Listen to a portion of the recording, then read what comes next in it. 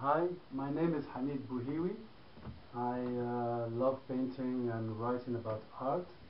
I, I spend all my spare time writing, painting. In painting I use oil, acrylic, watercolor, and also engraving.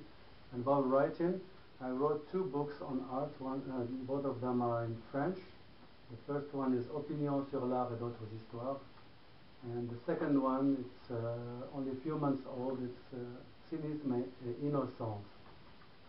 So I also write in an art magazine called Magazine Art here in Canada, and that's about it. Before I moved to Montreal, I used to teach mathematics, applied mathematics, in an engineering school in Morocco, and it used to leave me a lot of time to paint and write.